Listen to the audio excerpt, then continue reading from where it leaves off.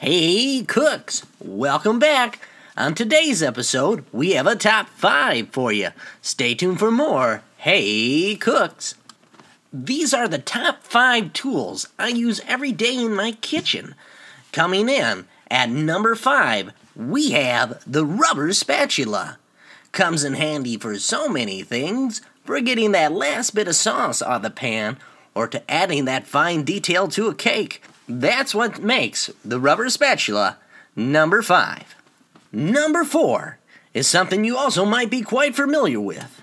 It's the wooden spoon. Yes, the wooden spoon has been used for hundreds of years, and I like to use it in my sauces and stews.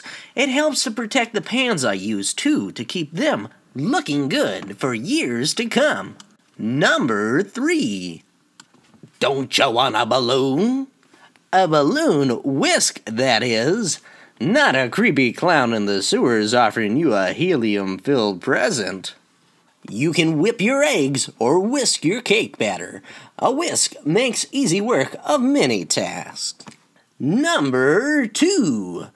Coming in at number 2 is the spatula. Whether you're flipping pancakes, flipping burgers, this tool is a kitchen essential. And number 1 is probably the most important of all. That is your chef's knife. Your chef knife is used to cut and chop most everything you'll need in your kitchen. From dicing, slicing, julienning, the chef knife is number 1. Always remember to use a sharp chef knife. Otherwise, a dull knife causes more accidents than a sharp one. And thank you for watching. I'll leave an affiliate link below in case you're interested in anything I reviewed today.